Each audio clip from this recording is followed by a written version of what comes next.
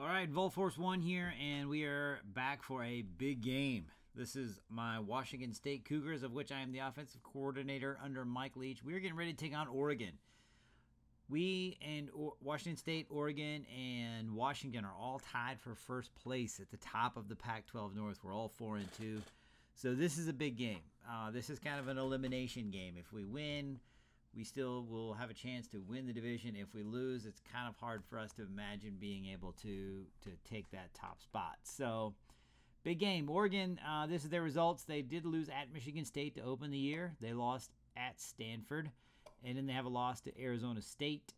But they have beaten, obviously, Cal, Georgia State, and Mississippi State in a big non-conference match against an SEC opponent. They won at Colorado. They won against USC, and then last week they just beat Utah, and they've won pretty convincingly every game. They've not had to play any close games. They've beaten everybody pretty soundly, and their losses have all been close. They've all been within a touchdown. So Oregon, very good team. This is our results. We finally did stop that two-game losing streak after beating Oregon State last week, but we come in kind of a similar set of results. We're both 6-3. We're both 4-2. And so this is a big game. Again, kind of an elimination game when it comes to the Pac-12 North. And as we look ahead, we've got that big match at Washington for what could be for the Pac-12 Northern Division. As Washington is ranked number 24, they're the only Northern Division teams that is ranked. So that'll be a big one. But this one, to make that game important, we need to win today. Apodaca closing in on 4,000 yards. He's got 40 touchdowns, 6 picks. Caldwell has 765 yards rushing. He still has a chance for a 1,000-yard season. And then Dominique Williams, 871 yards receiving. He's looking for a 1,000-yard year, catching the ball as well. Oregon comes in with a much better defense than we have. They have the 28th ranked defense in the country. Ours is 46th. Not terrible, but not near as good as Oregon's. And this is, of course, these are the rosters from 2014. Mark Helfrich in my game is still with Oregon. And so here we go. We have the number one passing offense. Theirs is 110. And their rushing offense, however, is 26th. So they have a very strong running game. But we want to try and make them throw. We want to make them have to pass the ball. Because if we can, that means that we are having success offensively. And so that would, I think, help us to sort of dictate the game. We want it to be a kind of a shootout. Oregon obviously wants to grind it out. They want to get a lot of yards rushing. They want to put us behind. And so it's really kind of a contrast of styles type matchup here. And again, this is a big game for both teams. This is sort of a season-defining game. These are the games you look forward to. This is why you play the rest of your season, is to get into a game like this. So obviously, we're having the kind of season that we could have hoped for, right? But Oregon, really for them, this is kind of a disappointing season. They would rather be closing in on 10 wins rather than having to fight and scrape for the division title. So here we start, though. We hand the ball off to Caldwell. He picks up 6 yards on the first play from scrimmage. 2nd down and 4 here. Apodaca looks. He throws out to his right, and he finds a man, Dominique Williams, for 21 yards. And that is 4,000 yards. It's a school record now for Apodaca. That's the kind of year we were hoping for. Here we hand it off. I believe that's Wicks. This time Wicks breaks off a big run, 11 yards, and we have a first down.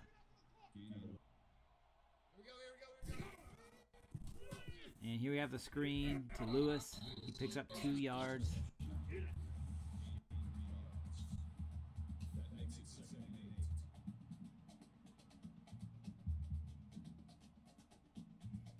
Decent little catch and run, but Oregon was ready for it. So here we have Apodaca, drops back, throws out to the left. Near the sideline, he finds Bartolone, picks up a solid 5 yards, makes it 3rd and 3. Here with the handoff, Caldwell breaks a tackle after getting the first down, picks up a couple more yards, and now he ended up with 8 yards. And we have a 1st and 10 in the red zone. And there's another screen, this time to Williams, but he loses a yard. 2nd down and 11.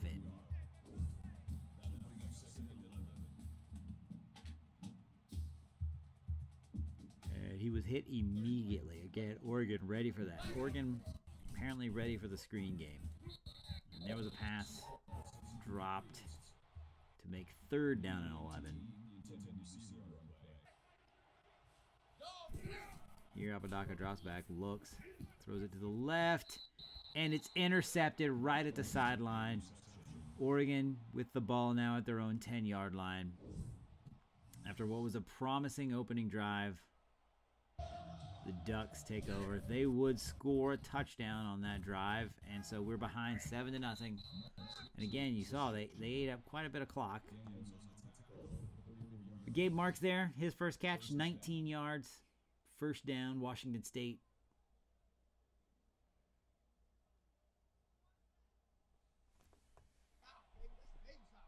Gonna go trips left here. Pass, he led his man a little too far. I believe that was Williams. Williams was open. He had a step on his man, but Apodaca led him too far. So we go to 2nd and 10. Apodaca here, drops back, throws across the middle. This time he's got his man. It's Bartolone who picks up 11 and a first down for the Cougars. Good trips left again. Here is Apodaca. He's going long. He's got a man, and Marks hauls it in for a 26-yard reception. As Apodaca here throws it right where it has to be thrown for Marks to make that catch. And so we have 1st and 10 now inside the 20 of Oregon. Throw across the middle. This time he finds Craycraft for 14 yards, and we have a 1st and goal. Washington State here trying to tie the game. We send Lewis in motion. Everybody's covered except for Caldwell, who slipped out of the backfield uncovered. He does pick up 4 yards before Oregon can finally haul him in. So we have 2nd and goal. Handoff this time to Caldwell, and he trots into the end zone, untouched. 1-yard touchdown run, and we are tied after the extra point. Oregon would score on their next drive. So here we are again, down 14-7. Throw across the middle. Finds Dominic Williams for 13 yards and a first down.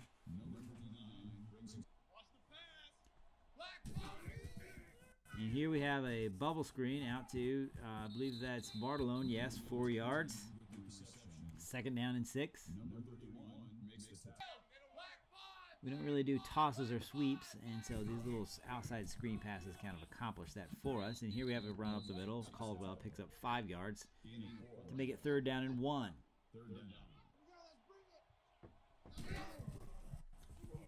Apodaca drops back, throws to his left.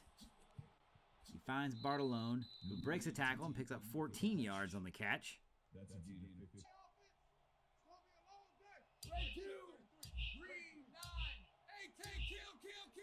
Here we're taking a little more time than I would prefer, trying to make a plan. Wicks takes the handoff, picks up 2 yards, 2nd down and 8.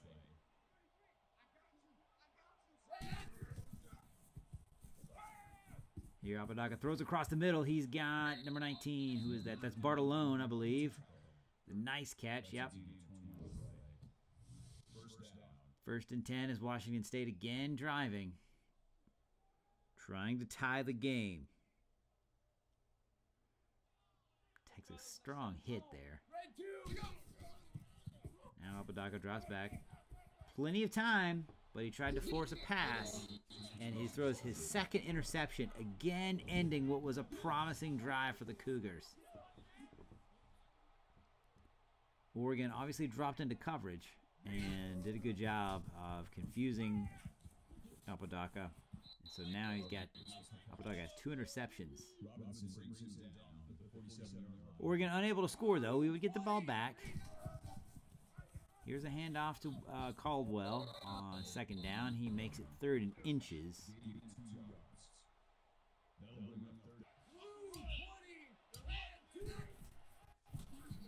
This time the handoff to Caldwell, and he's short. Leach rolls the dice, says let's go for it. Craycraft goes in motion, or Bartolone goes in motion, but the handoff instead goes to Caldwell, who gets 5 and another first down. Would have been tough to not get that first down, especially if Oregon would have been able to score there to take a 2-touchdown lead into the half. Here, Apodaca goes long, and he finds Gabe Marks. Oregon, again, got caught up too tight. So Washington State and Apodaca decide to go over the top. They find Gabe Marks for the long touchdown pass. It's 14-14. Oregon would get a field goal as we go into the third quarter now, and the Ducks lead 17-14. Throw to Dominic Williams, picks up some good yards, but Williams takes a little knock. Here, Apodaca looking long again, but it was deflected. This time Oregon had the coverage. Ill-advised throw there by Apodaca, lucky to get the ball back. Here he's in a little trouble, but he does complete the pass this time to Robert Lewis for 8 yards and a first down. Lewis has had trouble getting himself into the game recently. Apodaca here throws across the middle. He finds reliable receiver Dominic Williams, who picks up 18. First down.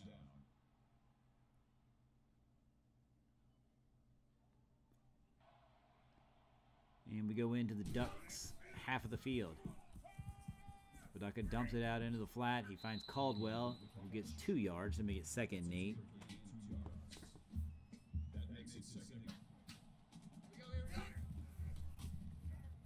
Apodaca throws across the middle. This time he finds Craycraft for 15 yards. 1st and 10.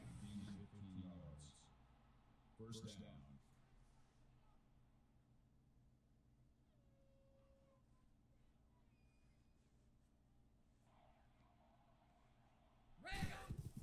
And trips left, we go with the bubble screen to Robert Lewis, who picks up 3 yards on that play. It's 2nd down and 7 now.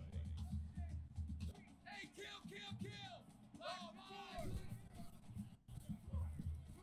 And there's a pass from Apodaca to Antonio Woods for 29 yards and the touchdown. And the Cougars have their first lead of the game. It's 20-17. The extra point would make it 21.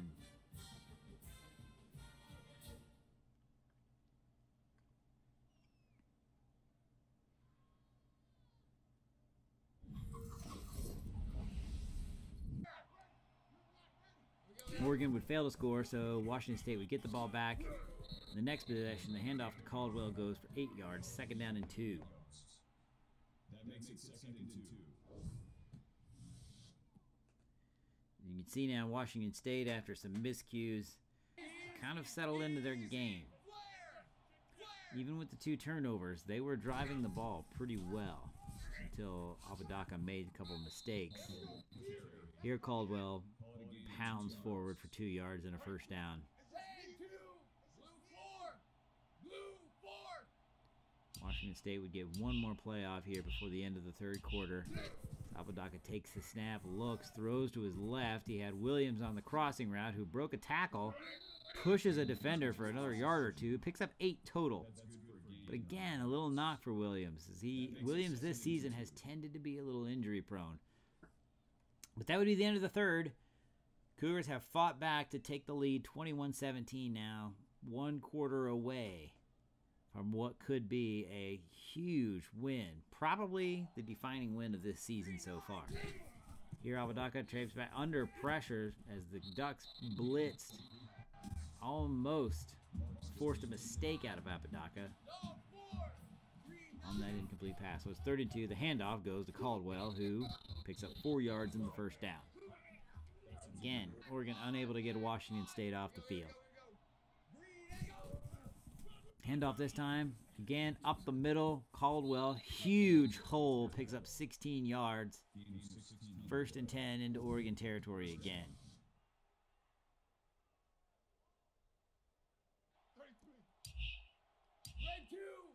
Washington State kind of letting some time run off. They're trying to control the clock a little bit here now with the lead and the ball, but that pass is dropped. Playing a bit of a dangerous game. This time, Washington State comes with trips to the right. Apodaca looks, throws it across the middle, and it is deflected by O'Shea Dunmore of Oregon. And now a huge play, 3rd down and 10. Apodaca throws to his right, and he finds Craycraft, who hauls it in, picks up the first down on the sideline. Almost got free and took it to the house. But the Oregon defender was able to force it out. And so now we have 1st and 10 at the 10-yard line. Apodaca makes a change at the line of scrimmage. Instead decides to hand it off. But Caldwell easily met in the backfield. It's 2nd down and 12 now.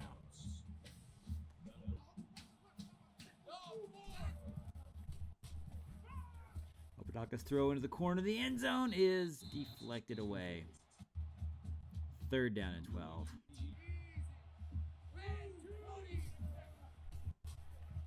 Throw across the middle. Antonio Woods wide open. Nobody in that middle zone. Makes the catch, and Woods scores the touchdown, and Washington State now with a 2-score lead on Oregon. Oregon has not been able to do anything with the ball this half. And they would still not be able to score. Washington State gets the ball back. The handoff to Wicks goes for 10 yards and a 1st down. Here we go. Green 9. Again, letting the clock roll here. Washington State leads by 11. They want to eat some clock. Apodaca drops back to throw. Pass is complete to Walter Butler. A rare catch by the tight end who picks up 4 yards. That's his 2nd of the game. Easy. Flare. Green 9. Blue 4. 2nd and 6 here. Apodaca again letting that play clock roll down. Take the snap, then the handoff. Caldwell finds his way through to get 6 yards and a 1st down.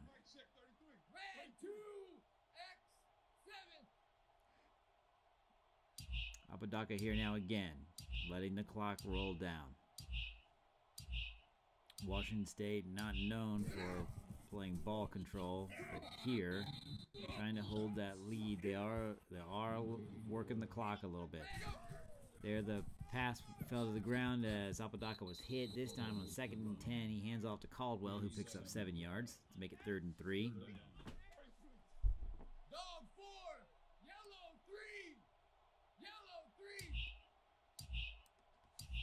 Apodaca here, 3rd down and 3.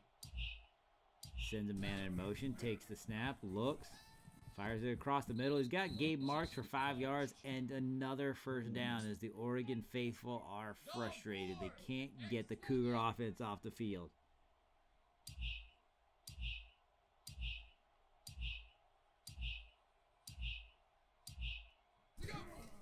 This time Apodaca's handoff goes to Wicks, who knifes his way through for 9 yards.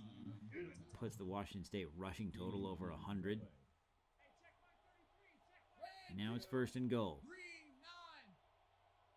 Man goes in motion. They hand it off to Marks, but he is gobbled up. 2-yard loss. 2nd down and goal now. Oregon having to take their final timeout. Here's another handoff. This one goes to Wicks. Wicks finds his way into the end zone. Touchdown, Washington State, as they put an exclamation point on this win over Oregon. As the Ducks now will be forced to try and make up a 3-score deficit in only a minute, and they were unable to do it. That's the end of the game. Austin Apodaca, 28 of 39, 350 yards, 3 touchdowns as the Oregon Ducks walk off the field dejected, having seen their hopes of a Pac-12 North evaporate before their eyes. They do still have to play Washington. The Cougars must beat Washington. Nothing is set in stone.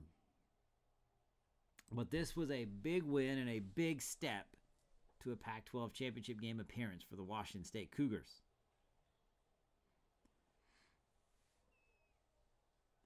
They beat Oregon 35-25. Oregon was able to score on their last drive and get the 2-point conversion, but it was too little, much too late. And another respectable day. Not great. Only 23 first downs, 475 yards total offense. They did have 120 yards rushing, which is well above average for the Cougars. 350 yards passing. 8 of 10 on 3rd down. That was a big difference as the Ducks were 8 of 14. 8 of 14 is not a bad number, but 8 of 10 is very good. If anything, it can sort of serve as a dark cloud over the Washington State performance. It was the 2 interceptions, both ending what were promising Washington State drives, in a way, taking points off the board.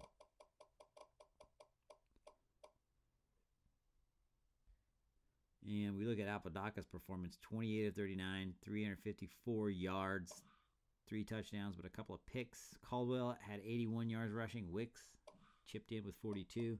Very balanced day receiving-wise. Marks had 90. Bartolone, Williams, and Craig Kraft all with 60 or more. And again, Lewis really struggled to get into the game. Bray was not asked to kick any field goals, but he made all 5 of his extra points. And so that pretty much wraps it up as a big win for the Cougars. We get to 7 wins. That's a big step. Last season, the Cougars were 3-9 overall. So to have a 7-game turnaround is promising. Next week, we play Utah, and we have to make sure we don't slip up before that final game, the Apple Cup against Washington, which could decide the Pac-12 Northern Division. This is Vol Force 1 signing off. We will see you next time.